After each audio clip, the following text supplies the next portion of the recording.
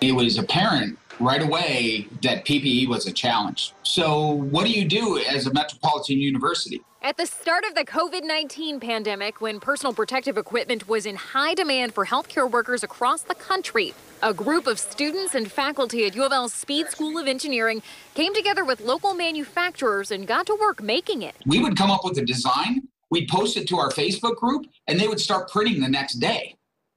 That's incredible from a manufacturing perspective. The group, known as the Louisville COVID Rapid Response Group, included more than 80 student volunteers, 160 individuals, and 40 regional manufacturers and suppliers.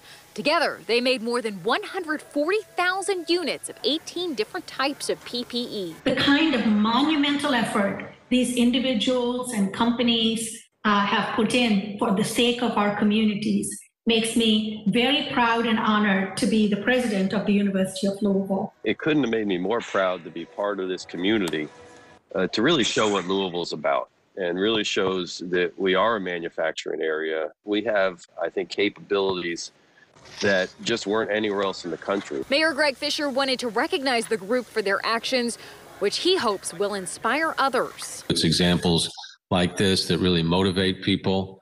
We need them right now when things are challenging for us, so that they can think, everybody can say, how can I be an innovator?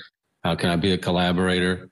If you're on the front lines of the Louisville COVID Response Group, thank you. Natalie Rice, WLKY News. Natalie, thanks. The PPE made by the Louisville COVID Rapid Response Group helped hospital systems in more than 10 states.